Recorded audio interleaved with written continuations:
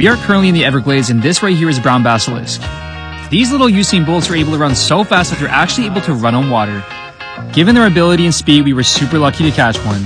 And based off this clip, you could probably see why they're also known as the Jesus Christ lizard. I decided to let my little homie take a nibble of my finger, and it's safe to say that these guys are completely harmless.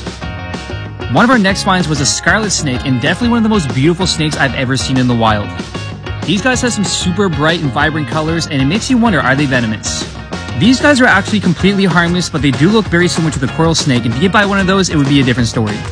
Our third find of the night was a green Cuban anole. These guys look like little dragons brought to life. They may be harmless, but their bite does pack a punch. If you guys want to see the other clips of me getting bit by reptiles and lizards, or see the other animal species we found in the Everglades, click the link in the description. I promise you guys you won't want to miss it.